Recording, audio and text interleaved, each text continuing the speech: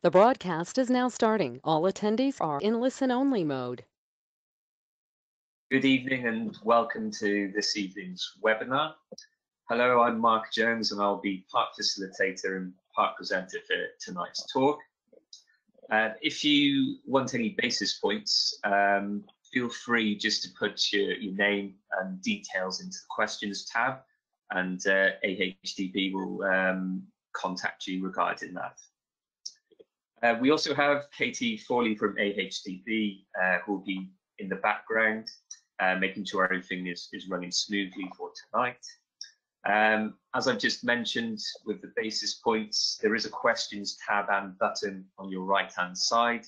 So feel free at any time to put your questions in there throughout tonight. Hopefully the webinar will last about 35 to 40 minutes and then we will take questions afterwards. As we mentioned, there is a series of webinars which have been jointly sponsored by AHDB, Field Options, Vermont, and KWS. Field Options are a grass and forage seed specialist and have been developing beet grazing systems in the UK for nearly 17 years, and they currently have 4 grazing varieties. Vermont is based in northeast France and are breeders of dual-purpose fodder beet. And finally, KWS are a major breeder of sugar and fodder beet in Europe and are aiming to improve crop establishment through high-tech seed production. So tonight we'll be talking about the agronomy of grazed fodder beet, looking at maximising leaf and root yield. Again, this is the final one in the series, so if you wanted to go back and catch up on the internet, we had the first one was transition of cattle and sheep, the second was beef, the third dairy, and the fourth sheep. So feel free to go back and have a look at those. This series is also running with Farm Connect in Wales over the next 2 weeks as well. So in terms of speakers for tonight, it's going to be mostly Rhys Owen from Field Options. So Rhys specialises in the agronomy of grassland, forage crops and fodder beet and is basis and facts qualified. There's myself, Marc Jones, so I'm independent grass and forage consultant. I also farm out winter 350 dairy beef on fodder beet, and also about 600 sheep, and we've been doing that for the last 5 to 6 years. And finally, we have Dr. Jim Gibbs. So Jim is a research scientist in ruminant nutrition at Lincoln University in New Zealand. He's also a trained veterinarian, and over the last 10 years, much of his research has concentrated on fodder beet. And he's been the main driver to increase the acreage or hectarage grazed beet from 10 hectares to 70,000 hectares over this period. So just to get things going, I'd like to now pass over to Rhys Owen and get tonight's webinar started. Over to you, Rhys. Thank you, Marc, and good evening, everybody. So we're going to basically cover the agronomy of grazed fodder beet and highlight the differences where that might differentiate itself from usual beet agronomy.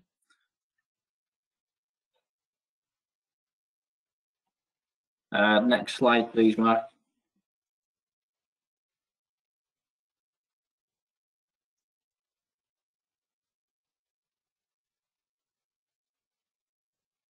And again.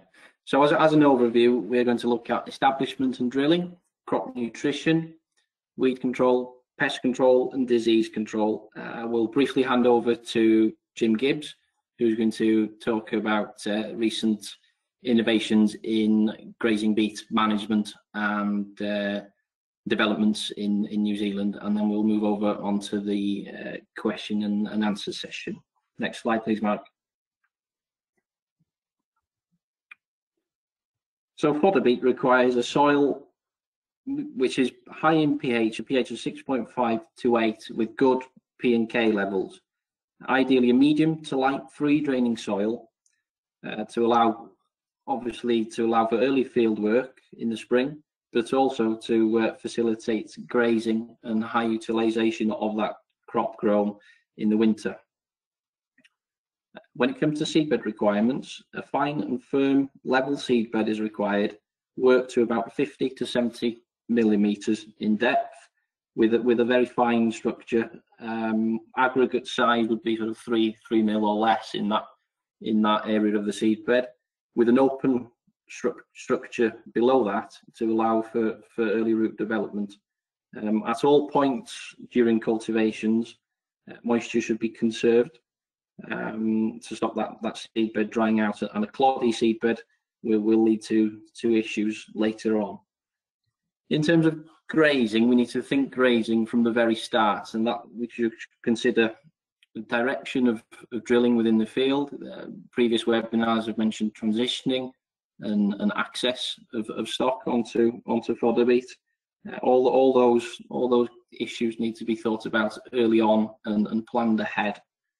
In terms of environmental considerations, we really should be avoiding any steep slopes or banks where soil runoff or soil erosion could be an issue in winter during rainfall.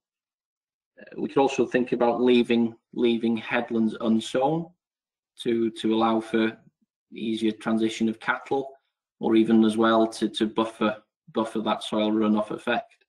Any sloping fields with water courses should be disregarded completely. Next slide, please, Mark.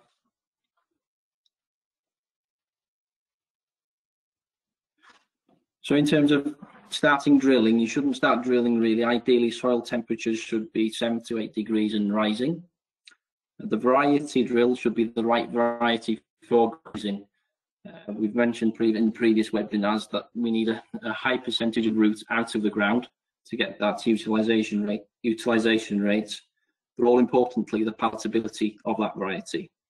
Should also be quality seed as well, with high germination and purity. The beets are drilled with precision drills, and they require good seed beds to work in. And seeds are generally placed into moisture at depths of 20 to 35 mil, and ensuring a good seed to soil contact for a rapid establishment. Seed rates there, as mentioned, seed rates sort of 100 to 124,000 seeds per hectare. The lower rate would be more suitable for grazing with sheep on fodder beet systems. That lower seed rate gives more room for each plant, and it just manipulates the amount of roots that's above ground. Next slide, please, Mark. So recent developments in seed technology have allowed for a promotion in early plant development. And the key to fodder beet agronomy and management is to ensure that we get from germination and emergence to canopy closure as quickly as possible. It's during those key summer months of May, June, July onwards that the fodder beet canopy is able to intercept as much light as possible and transfer that into yield. So the technology available through seed priming has enabled us to achieve a faster germination, more even establishment, and that's been very useful in managing herbicide inputs. If you've got an even crop at the identical growth stage all the way through, it's a lot easier to manage. That early leaf development, like we said, capturing more sunlight, but also that early root development has been key to get the roots down, exploring the soil profile, accessing nutrients, and to a deeper depth before any particular dry period that may be oncoming. Next slide, Mark. So field scale trials have always consistently shown a benefit of that priming process. Next slide.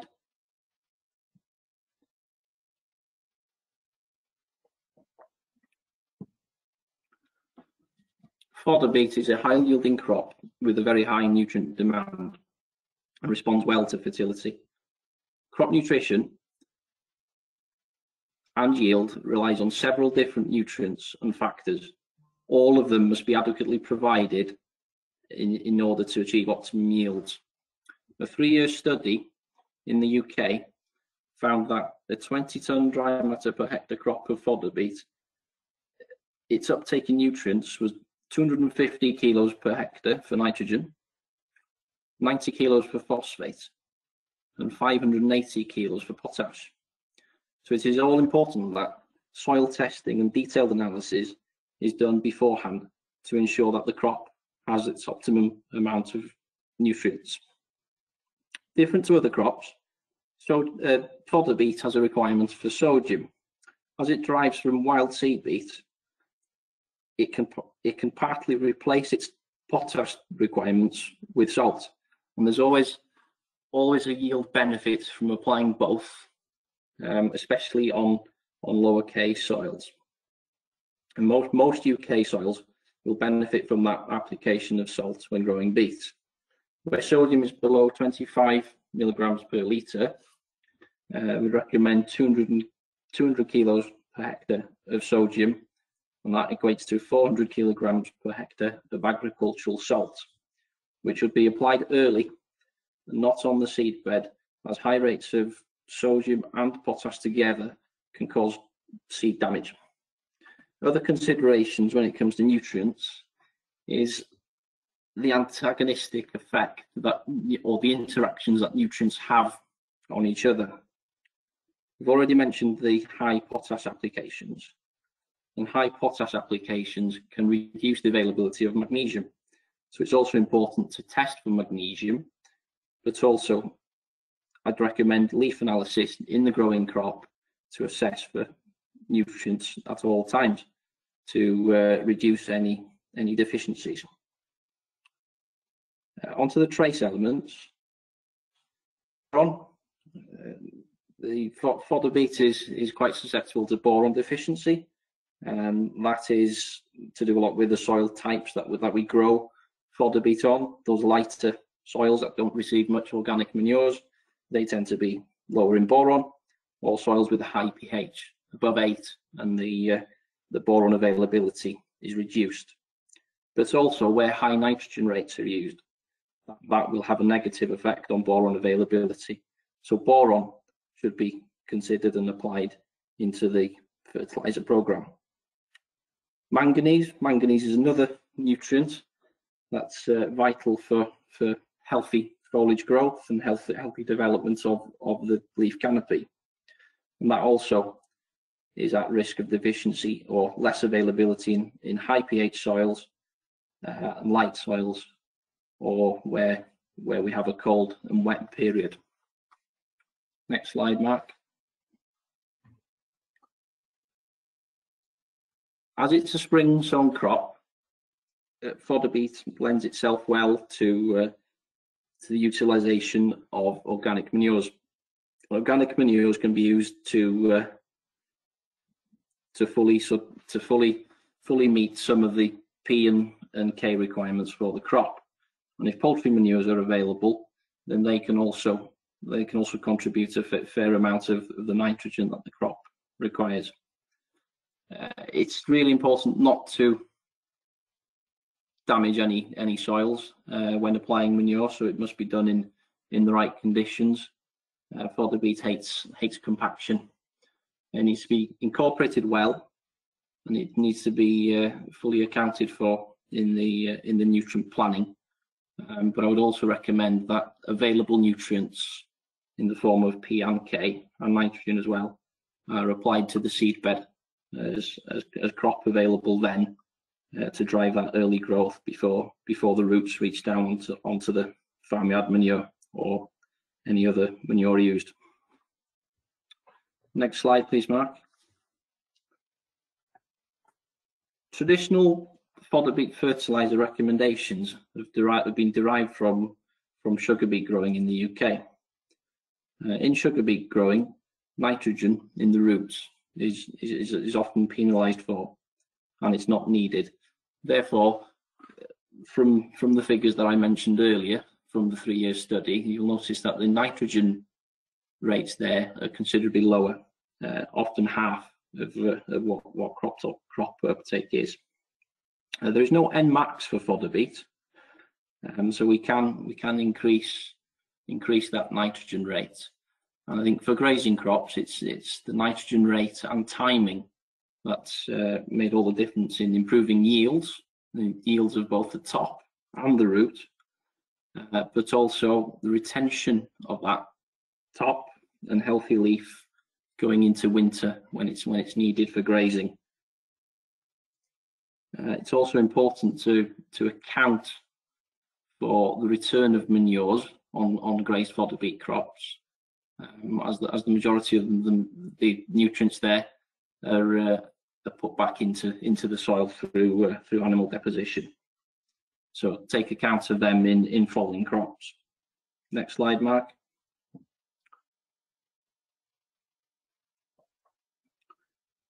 So in terms of the timing of nitrogen and possibly potash, the changes that we can see, the traditional sugar beet or beet agronomy, if you'd like, it would be an application of 45 kilograms of N in the seedbed after drilling, and then followed by the balance of that requirement, obviously deducting what organic manures would contribute once the rows are up and established.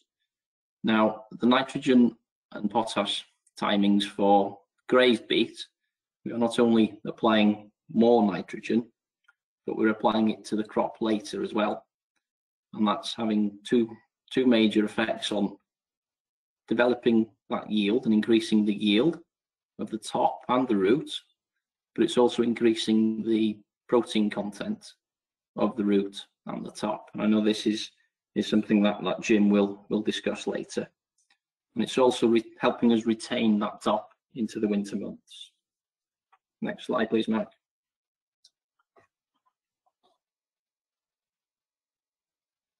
Beet is very susceptible to competition from weeds, and it's important to know previous field history. We'd aim to start clean and then keep the crop clean until canopy closure. Taller weeds that grow above the canopy can significantly compete with the crop for light. We can see there that the yield loss is occurring from those generally small weed populations. Perennial weeds, they need controlling in previous cropping, especially in a grassland rotation. Weeds like creeping thistle, they need to be controlled well previously, and they can, if they're an issue in the fodder beet crop, they can add cost into the herbicide program. So most sugar beet chemistry is available for fodder beet, but not all. Not all are approved for use on fodder beet. So a programmed approach is important. We're also dealing with less actives, which puts more of an emphasis on pre-emergence timings and post-em applications as well. We've lost desmedifam as a key post-emergence active, and we've lost chloridazone as a pre-emergence. So a programmed approach, and if you can move on to the next slide, please, Mark. So pre-planting, that could be a break crop, which would give us more opportunities to control weed there.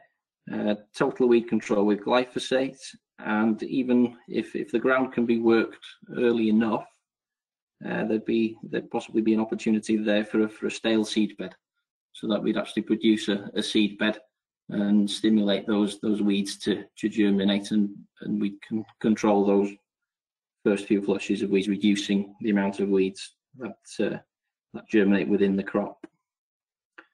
The use of a pre-emergence, some people decide to use, others not.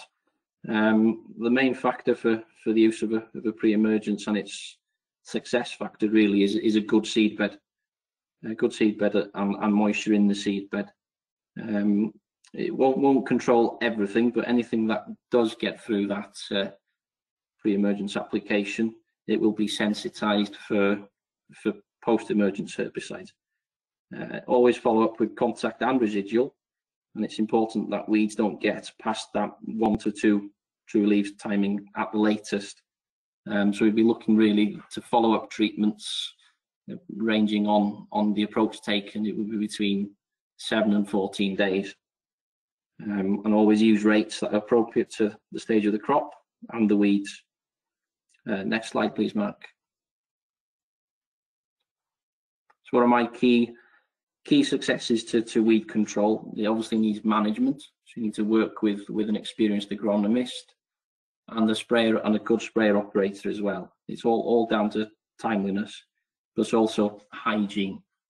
Fodder beet is very sensitive to non-beet herbicides, so we don't want any potential residues of anything else going onto that crop. Getting the seedbed quality right, that will get the crop off to the best start, but it will also ensure that you have the best efficacy from your residual chemistry. And the early nutrition to push on that crop, get the crop moving as quickly as possible to compete with weeds and close that canopy. There are other options available. Inter-row cultivators, they can be used, but please do remember that they will move the soil, so that will inactivate the residual layer. But they're probably more used in organic systems, as are burners. But it is more of a specialist niche sector, really. But there is quite a bit of organic beets grown in the UK. Next slide.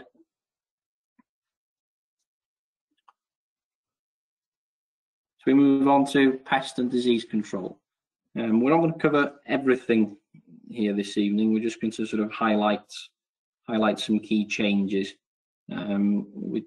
Changes in seed treatment options a couple of years ago mean that we no longer have activity or protection against certain pests or disease vectors.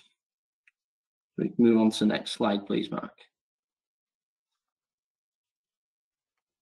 So if we're beets in a grassland rotation, then that's a wireworm. The seed treatment force has activity, but it's probably best really that we control or avoid wireworm where we can, and that would be through crop rotation. It's a pest that can lead to a loss of plants early on, eating through the roots and the shoots. If we do have to follow grass, then ensuring that sowing conditions and that early nutrition is adequate and gets the crop off to the best start. Next slide, please, Mark. Leather jackets, they're another one associated with grassland. The crane fly lays its eggs on grassy fields during August and September. No longer any chemical control for leather jackets. Previously, we would have had chlorpyrifos for use, and that would have been controlled there. So really, the two options that we've got is either to put in a break crop in the previous season, so it breaks that life cycle.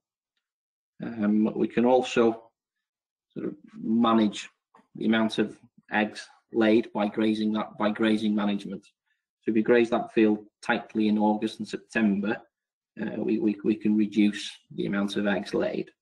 Also important to note that 50% of leather jackets, the population in the soil would be controlled by cultivations. Rolling will also limit their movement in the soil, and early ploughing where suitable is an option as well, where the ground is ploughed 2 months before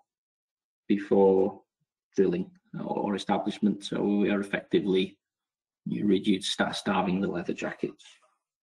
Next slide, please. Just want to highlight the need for a healthy rotation when it comes to beet growing.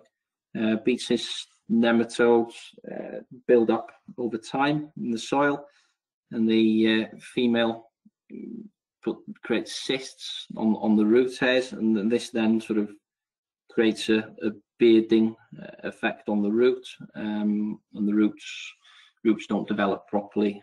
They can't access nutrients, and it can can sort of reduce yield by 60% in worst case scenario, but it is more prevalent in traditional beet growing areas. We'd always recommend a 1 in 4 rotation for fodder beet, or even a 1 in 5 would be optimum. Next slide, please, Mark. Okay, so this is the big topical one this year, really, the virus yellows and its vector or vectors, and the main vector is the peach potato aphid. So previously, the neonicotinoid seed treatments would have given us approximately 8 to 10 weeks protection, and it's those early infections where the aphids come into the crop, feed and infect the crop. That's where the yield losses occur from. So we now need to monitor the crops very, very closely and treat with appropriate aphicides when thresholds are met. The thresholds for aphid numbers are 1 per 4 plants, or 1 wingless green aphid per 4 plants, and that would trigger and justify that aphicide application. Once the plants get to 12 leaves, they reach a mature stage where they are more resistant or tolerant to the virus. So you can well see that early promotion of good, healthy growth and optimum conditions for rapid growth play a part to help that. Something else to think about is on the nutrition side is potash. Adequate potash, or crops that are not deficient in potash, they can build stronger, more resilient leaf. And it's been shown in other crops that they are less susceptible to aphid feeding and less susceptible to virus transmitted by that feeding. So if we move on to the next pest, which is the flea beetle, and I've put that in there really to a bit associated really with the previous slide. Flea beetles, they're another growing problem, and we wouldn't no longer have that protection from the seed treatments. I think it's important to highlight that their control really needs to be justified. If they attack the crop early, when it's only got its cotyledons, or even just a few leaves, and it leads to plant loss, then yes, treatment is justified. But if we're using a pyrethroid on a fodder beet crop to treat for not significant flea beetle damage, then that is only selecting for resistance in the aphids, and between 80 and 90% of the aphid, the peach potato aphid population, is now resistant to pyrethroids. So we'd be selecting there for the resistant aphids, but we would be killing and controlling the beneficial aphid predators. So it needs bearing in mind there of integrated pest management, really. I think your fodder beet in the right conditions, you should be able to grow away from low level damage from flea beetle. Next slide, please, Mark. And this is the other key area really where the agronomy of fodder beet for grazing has really developed. Foliar diseases need controlling to keep that green leaf area for building yield in the autumn, but also we need to provide that good, healthy leaf for the grazing livestock. So the main diseases that we see really are powdery mildew. We see them sort of July to autumn. Rust, that's in damp conditions, 15 to 22 degrees Celsius, and in that mid-August to September period. Ramularia, the angular leaf spots that we see later on, and they coalesce and we lose the leaf area. So it's important that leaf area is protected once we see the first signs of disease, and I would recommend following up afterwards with a second application 4 weeks later, just to maintain that healthy leaf going into winter. So over to Jim to share his knowledge and information on how beet agronomy has evolved and continues to do so in New Zealand.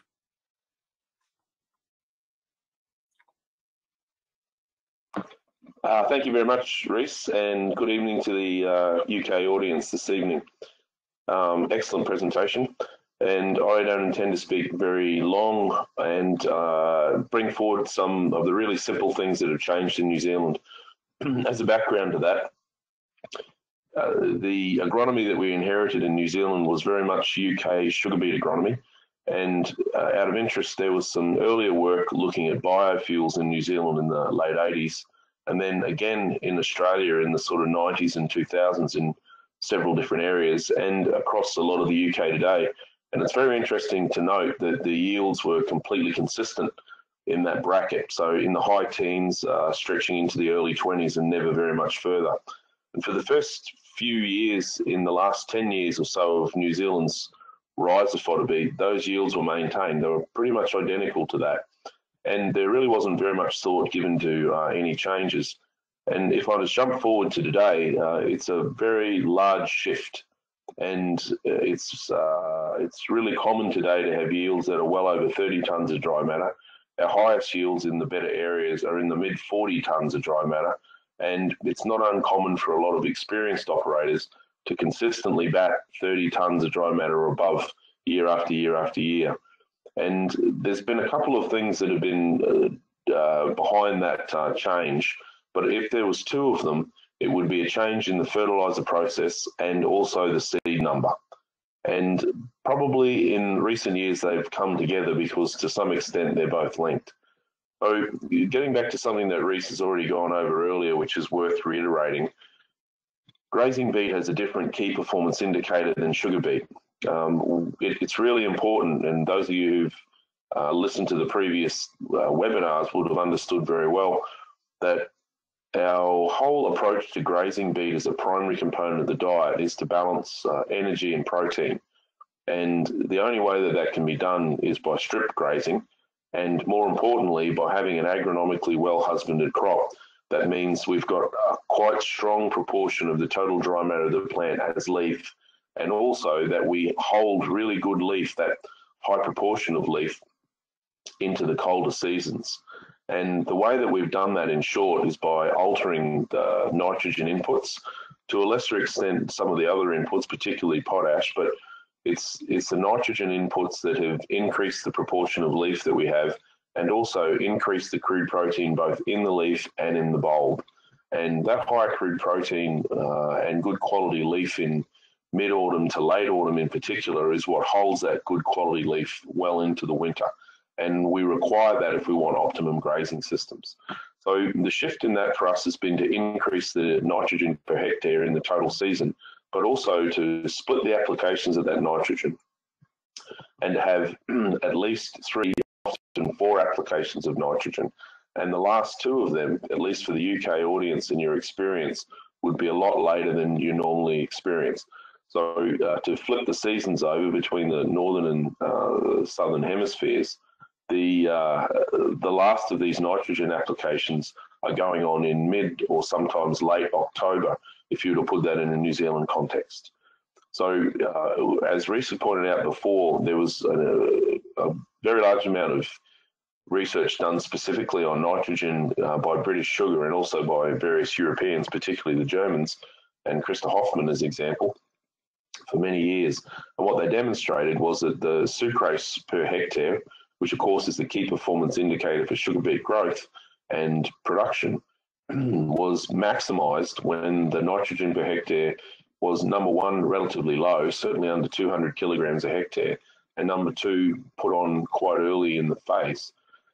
Later nitrogen and more nitrogen was demonstrated to increase the nitrogen content of the bulb, which is a negative and you grade it against in sugar beet production, but also to increase the proportion of leaf and the nitrogen of the leaf. So looking back through some of that literature there, it's all in that literature if you're looking for it. And in New Zealand in recent years, that's precisely what we did. As a way of driving higher leaf content, we were using nitrogen levels that were increasing each year. So for quite a while, we were on 200 kilograms of nitrogen a year for a lot of the crops. Now for the very large crops today, it'd be really common to have 300 kilograms of nitrogen a year, more or less split into 4 equal applications of nitrogen, with the last 2 occurring from mid to late summer and into mid-autumn. Now, the second component about that would be that and Risa touched on this, that beet takes up, it's a very large dry matter yield, so therefore it takes up quite a lot of potassium. And it is interesting that in some of the soils that could be considered to be reasonable in terms of potassium, one of the sticky points for the high beet yields is that the peak time that dry matter is being laid down is in late summer and early autumn. As a consequence, in some cases, the per day dry matter accumulation can be 250 kilograms and above of dry matter, that is. So there's an extraordinary demand on potassium at that point to drive that growth. As a consequence of that, in the split applications of nitrogen, it's really common routine to also apply potash, and particularly in that late summer and early autumn period. And the concept behind that is to fuel with a very available source of potassium that extraordinary growth over that period. I'll add one thing there for the UK audience. Something that we get asked all the time is how are we applying that nitrogen? Is it as a foliar nitrogen or is it as a prill? And in most cases, it's urea, simply urea, and it's put on as a hard fert. And we don't concern ourselves with the fact that some goes into the leaves. I know that's a concern in the UK. It's not something that we worry about. Bulk fert application of solid fert beyond canopy closure is really common, and we've had great results with that for a number of years now. And the final thing that I'll say is to talk about row spacing and seed number. It's an interesting point that row spacing in sugar beet crops was never done to maximise the yield of sugar or to maximise the yield of dry matter. Row spacing was done to enable harvesting. And as a consequence of that, we inherited that sugar beet agronomy when we've moved into grazing systems. There's no strong reason for the rows to be at 500 mil in a grazing system. The practical reality, though, is that all of the drills were built to follow the harvesters in that sort of process. And as a consequence, it was very difficult to get drills that were less than 450 mils. Some of the recent drills by accident have been a bit narrower, and we can get down to 375 mils now. And really, the narrow row width is taking over in New Zealand. If you maintain the same intra-row seed spacing and you pull the rows in from 375, then from a typical 90 or 100,000 seed per hectare sowing rate, which would be very common at 500 mils in New Zealand traditionally, you can increase without any difficulty at all up to 110 or 115,000 seeds. And pretty much the yield follows that increase up. As we've got narrower rows and we've increased the seed population per hectare, the yield has followed without too much drama that seed number almost on a linear line. So if we can increase the viable seed count by 30%, we've also increased the yields by about 30%. And that really was the driver for us to move from the early 30s up into the mid 40s in terms of maximum tonnages that we're achieving these days. And there's a couple of other effects of that increased seed population and narrow rows. I mean, the first effect is that Reese has pointed out before that the importance of weed control, and the best weed control is early canopy closure. The quicker that you can achieve canopy closure and smother out competition, the better it is. It's cheaper, there's less herbicide applications, and typically a better result. So there's some other knock-on effects of having these row spaces changed, and I believe that you'll see more and more of that in the UK in the next few years. Certainly, it is almost completely taken over in the New Zealand environment now. And with those points, I'll give it back to Reese for the remainder of the presentation and the questions.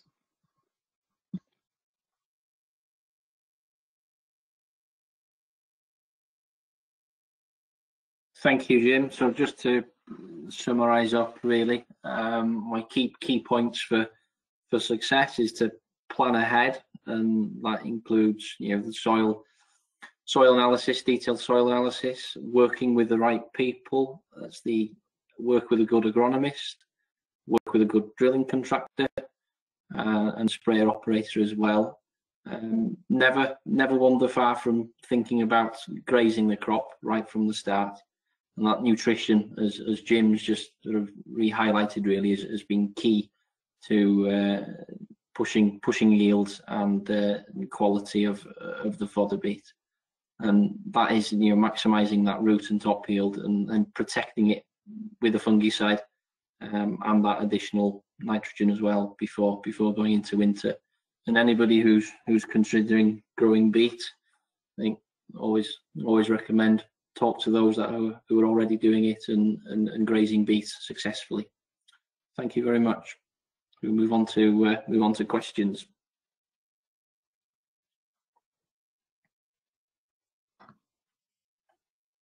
Okay, thank you very much, Rhys and Jim. So I thought I'd just kick it off with the first question, which was, how early can I drill, and what benefits will it have in terms of yield and aphids? So I don't know if Rhys, do you want to start with that one, and then whether there's something else to add into it. I would say that drilling really starts, depending on where you are in the country, sort of from late March through April, and probably finishes off late April into early May in some regions. It's probably more important to drill it into the right conditions. You know, both Jim and myself have highlighted that early crop development is key, and especially from a virus point of view. That later drilling might help from that point of view, because the crop will develop quicker, and it will reach that 12th leaf stage much quicker than if it was drilled early, and you know, if it was sort of exposed to the wrong conditions early on. Okay. I'd add something there, Mark. I agree with Rhys on all those points. With regard to the soil temperature, in some respects, the higher soil temperatures, while they're preferable and they speed that early development, for various logistical reasons, in some wetter environments, they're not always possible. And so there's quite a lot of drilling that would happen in New Zealand at lower soil temperatures than that. One of the real issues at the lower soil temperatures is you get staggered germination, which can make your subsequent herbicide use a little tricky. And depending on the cultivars involved, sometimes that earlier sowing will increase the amount of bolters that are seen in the crop. So while in a few environments there's some logistical benefits to planting into the lower soil temperatures, you have to recognise that there'll sometimes be some consequences, but realistically, sometimes that's just the cost of doing business. So it is possible to be a little bit more flexible with that and to sow earlier in circumstances where it's likely to suit that. Okay, so just a question on nitrogen use. So there's a lot of talk about banging urea in the UK at the moment. Will ammonium nitrate scald leaves? I've used ammonium nitrate products, that sort of canopy closure, and later on gone with straight nitram later on in the season, and we haven't experienced vast amount of scorch. Okay, and then just yeah, I'll just back that up too. I don't think that there's any great difficulties with that. We've certainly not had any experience with tremendous difficulties, and if urea wasn't available, I'd have no difficulty with the same amount of nitrogen being applied in split applications. No difficulty there. And then just leading on again for nitrogen, how much, Rhys, in the UK would be allowed to apply? So would we be able to get away with up to that 300 kilograms a hectare that Jim mentioned? Theoretically, I would say yes, it would be possible. But I think different to New Zealand systems, we'd probably have have more manures from our livestock available. So you definitely recommend more use of manures. And really something else to consider as well is the potential in the UK. I think really once we get to 200 to 40 kilos of nitrogen per hectare, honestly, in my opinion, I don't believe that we're in all regions getting that sunlight and daylight hours or radiation interception, if you like, from our crops compared to New Zealand to reach those massive big yields that they get out there. But I would be looking at sort of 200 to 240 kilos of nitrogen per hectare, and that split timing as well. I'd add a little bit there, Mark. Taking up from Reese's point, I think it's really important to note that the maximum percentage of nitrogen in the crops that will be achieved at the higher end of nitrogen use will be about 2%. So it's worth pointing out that in a 30-ton crop at 2%, that's 600 kilos of nitrogen. So there's a tremendous draw of nitrogen from the soil, and in grazing systems, approximately 75% of that will be recycled. I would add the second component to that. If the high nitrogen, sorry, I think we've lost Jim there, so we'll just move on to the next question. So, does nitrogen level affect palatability of the crop, and which, well, I don't know if you're allowed to say this, but which varieties are most palatable? I'm sorry, can you hear me okay there? Yeah, you come back again now, Jim. Yeah, okay. Apologies for that. Just to briefly complete what we were saying before with regards to nitrogen, that the full benefit of that nitrogen is not used unless you've got, as Reese has pointed out, the heat units to make the most of it, but also the other components of the crop in place. The real difference in the crop growth is when you're in that late summer and early autumn period, and having good leaf in that period from good husbandry, from good disease prevention, etc., is really important. So getting those higher end crops really is a matter of doing a lot of small things correctly. And that's probably been the big shift in New Zealand in recent years. But there's no question that at those higher end crops, that higher nitrogen use is effective in raising the content of the bulb and of the leaf, independently of increasing the yields. So there are some advantages with it, and I'm not probably as pessimistic as Reese is that lower nitrogen will be the cap. I think the UK's got the environment to grow much bigger crops. In terms of palatability and cultivar, yep, there are differences in cultivars in palatability in general, but it's important to note that really good leaf, well-grown crops and really good leaf always increase the palatability of the cultivars for grazing, and that's particularly seen in younger stock. As a knockabout rule of thumb in terms of palatability, the deeper varieties into the ground are higher dry matter varieties and typically higher sugar content varieties, and by and large they're not as palatable as the lower dry matter varieties. But interestingly, it doesn't always follow that way in the ranking. There are some really palatable high dry matter varieties, and there's some not so palatable mid dry matter varieties. However, the much more important component of palatability is a well-grown crop. There's no question around that. The better that the crop is grown, the leafier it is, and the higher nitrogen of that crop, the more palatable in general terms it'll be. Okay, so just while we're still on nitrogen, I've got one more question here, which is related to more organic systems. But is there any way to get late nitrogen on to retain green leaf and organic system, or do you have to just accept a slightly poorer leaf percentage and therefore a lower overall protein? And then also linked to that, is fodder beet ever grown in no-till, low-till situations successfully? Right. Yeah, I can answer them, and I'll turn them over to Reese for the UK experience.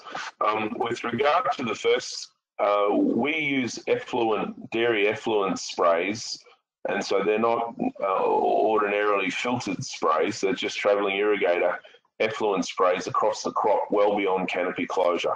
In fact, we use it throughout all of that summer and early autumn season. And that's certainly supplying a lot of nitrogen and a lot of potassium, obviously.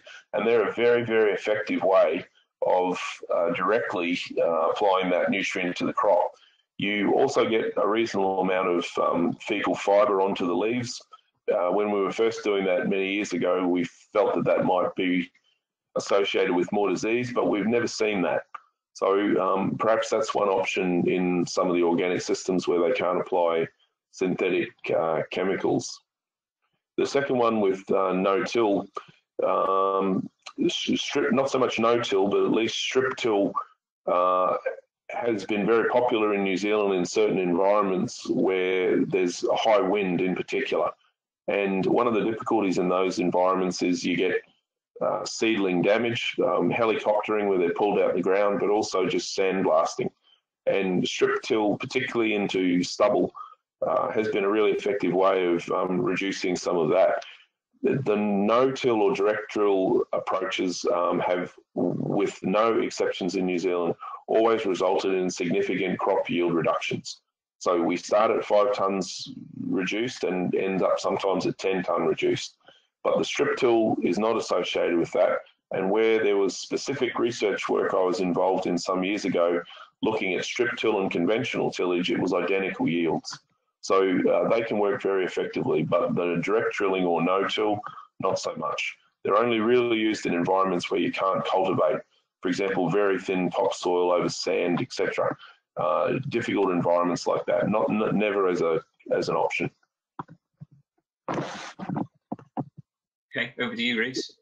I'll just add on to that. On the organic nitrogen, it would really depend what was available in terms of machinery locally. As Jim suggested, really there would be no problem in going on with a dribble bar with livestock slurries later on in the season. Comment there from Jim as well regarding the min-till and the direct drilling, where sort of sandblasting or soil blow was an issue. I think in the UK we've sort of used barley as a cover crop to try and retain that soil, and then the barley is sprayed out later on using appropriate graminicide.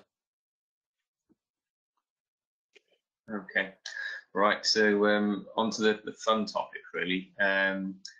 What is the effect of a high level of infection with virus yellows on yield of roots and tops?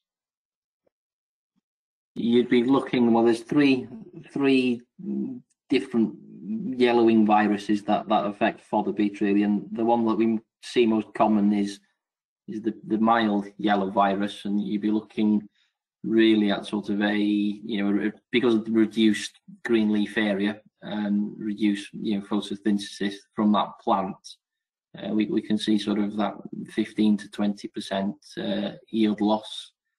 More beet yellows, that would can even exceed that loss, sort of higher losses with that. Okay. So does fodder beet have a future with ever increasing virus pressure? Yields this year were down as much as 50% in some fields, despite a robust insecticide program. Are there any other techniques to mitigate infection? And then linked into that, the other question was just related to drilling date. And I suppose the farmer in question has noticed that there's been, in the later drilled crops, there's been no issues at all with aphids or yellow viruses. So what are your opinions on that as well? My experience this year of the later drilled, or even shall we say later emerged crops, where they were sown and into that dry period and emergence was delayed, it would be true to say that there was less virus levels in those fields. I think this year really was extraordinary in terms of the number of aphids early on in the year. We had a very mild winter, which helped the aphids survive the winter and overwinter. And sort of the conditions in early spring really suited them and their reproduction. That warm dry period early on. I think you just need from a New Zealand experience there that later sown crops typically hold better leaf into that summer and early autumn period. There seems to be some chronology about the timing of foliar disease and in general insect damage and subsequent issues as well. So what the gentleman has probably picked up on is something that we see. It doesn't always translate into a better yield though, at least in our experience in New Zealand.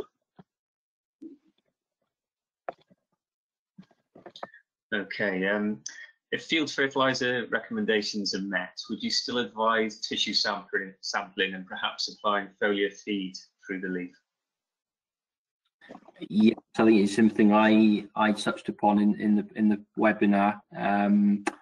Sort of, one interaction to really think about is that potash and magnesium. Magnesium's component of chlorophyll, which is required for photosynthesis and maintaining that green leaf area.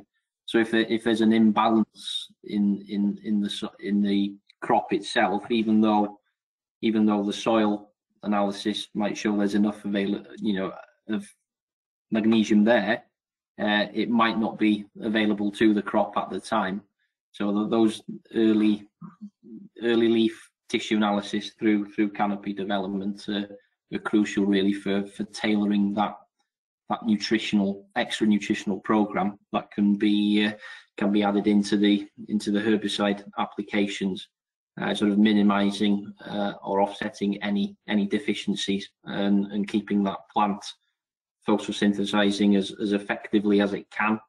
And that can only lead to more yield of both leaf and top really, and a healthier leaf going into late summer as well.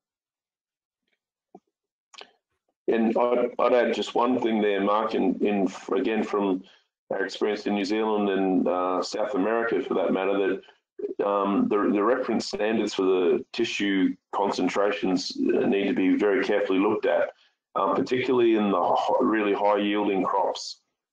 Sometimes by the time that tissue has genuinely declined, you're already too late to intervene. I mean, that certainly is the case with potassium and nitrogen in that late summer and early autumn period. The better crops are achieved when people are proactive and they're continuing to fund that really high dry matter accumulation over that period.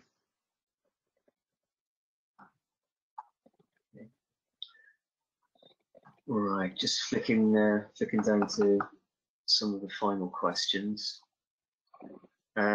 Also, while we're on measurements, how can we measure the protein content of leaf and bulb? Well, I can probably start with that one. The best measure of the protein content of the leaf is to dry the entire leaf, not to subsample it.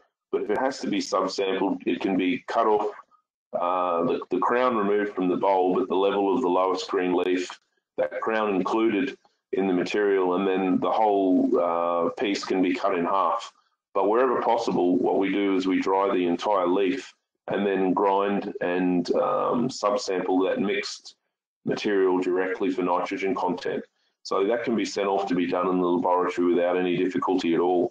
With regard to the nitrogen content of the bulb, one thing that's very important is how you subsample that bulb and what bulbs you use.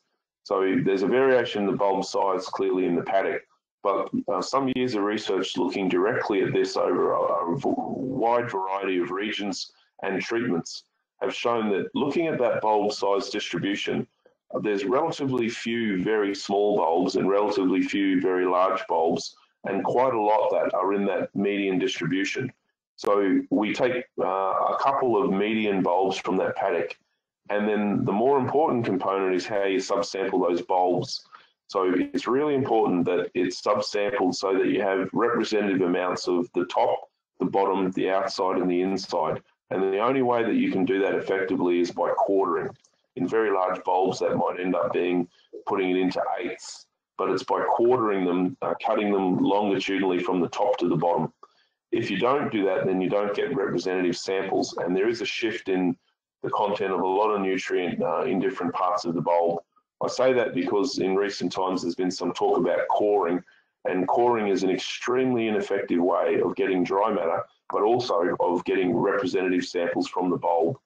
So having taken a quarter or eighth wedge from a number of bulbs, they can also be sent off to the laboratory, and they then can be treated as a whole and subsampled, and a really accurate nitrogen content can be obtained from them.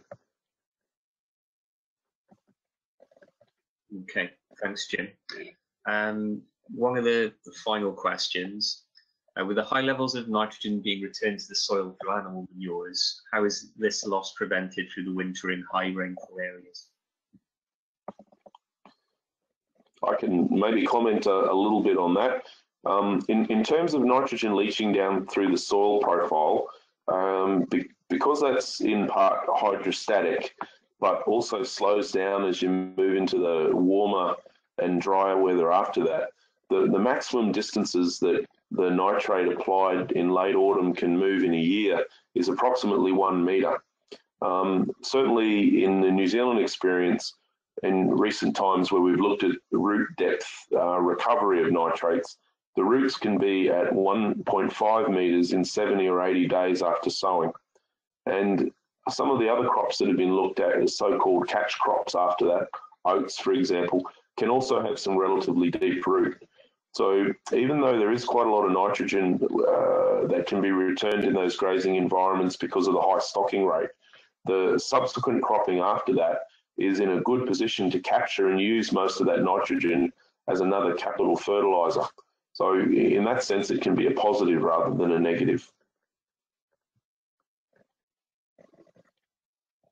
I know you're doing a little bit on carbon footprint in Jim. It might be early days, but do you want to say anything about the level of carbon going back into the soils, or is that a benefit to the system? Yeah, well, certainly there's a large interest in carbon sequestration into soils, and what we've been looking at in recent years with some postgraduate students, some of which are finishing right now as well, has been the amount of soil organic matter that can be accumulated in grazing beet in situ. And well, I mean, one of the modelling exercises this year that we've done alongside of the empirical measurements of root depth has been to look at how much organic matter is returned in those cropping systems. Particularly in New Zealand environments, they're often double cropped. And we were looking specifically at the very high yielding crops this year. And as a general rule of thumb, if we were looking at crops that were over 40 tonne, that were stocked and that were grazed for 70 or 80 days across that winter period, where there was a relatively minor supplement input in the form of baleage, then it's very repeatedly about 20% of the dry matter that's eaten that's returned as feces. And then there's an additional urinary component which raises the nitrogen content of that. As a consequence of that, if there's 40 tonnes that has been eaten, plus typically another 5 or so tonnes of supplement that have been put into that system, that means that there's a return of 8 or 9 tonnes of dry matter from the fecal material of the animals back to that hectare. In addition, if there's 80 or 90,000 plants, because it's a very deep-rooted plant with roots going down to 3 metres, if there's 25 grams of dry matter a plant root, and it appears that there's a lot more than that, there's another several tonnes of organic matter that's put through the soil profile right down. And what we modelled in these situations is in double cropping circumstances, which are relatively common in the New Zealand experience, there can be up to 26 tonnes of dry matter returned to that per hectare. So there's some very positive effects of high intensity grazing in beet systems in terms of returning soil organic matter and increasing soil organic matter over the short period. And there's more work being done on that now, but it looks very positive. Okay, great. Thanks very much for that reply, Jim. So again, I'd just like to say thank you very much for joining us tonight. I'd like to say thank you to Reese and Jim for being there and doing the talk tonight. This was the last in the series of webinars, but hopefully if you've missed one, again, just go back to the AHDB website and you can flick through some of the others. So again, thank you very much for joining, and again, good night. Thank you. Thank you. Good evening.